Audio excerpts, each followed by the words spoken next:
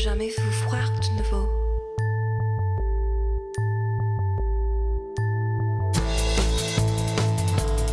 So my experiment in the Science Gallery is looking at impulse control, specifically looking at male-female differences.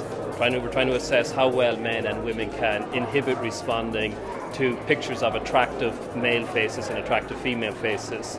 Based on some of our previous work, and there's evidence that women are better at inhibiting their responses to other sex stimuli.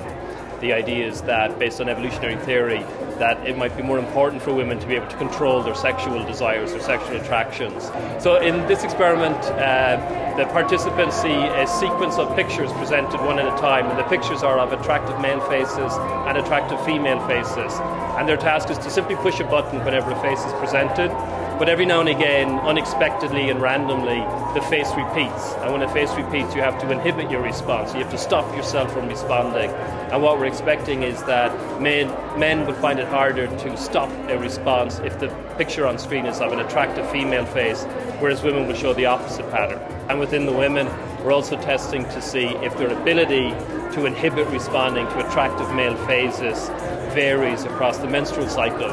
Previously, we've shown that when women are in their follicular phase, so when pregnancy is possible, that they're actually better at inhibiting responding to attractive, good-looking men. But they don't show that effect in the luteal phase, and they don't show that effect for female phases. So it seems to be a very specific ability that may have some evolutionary advantages.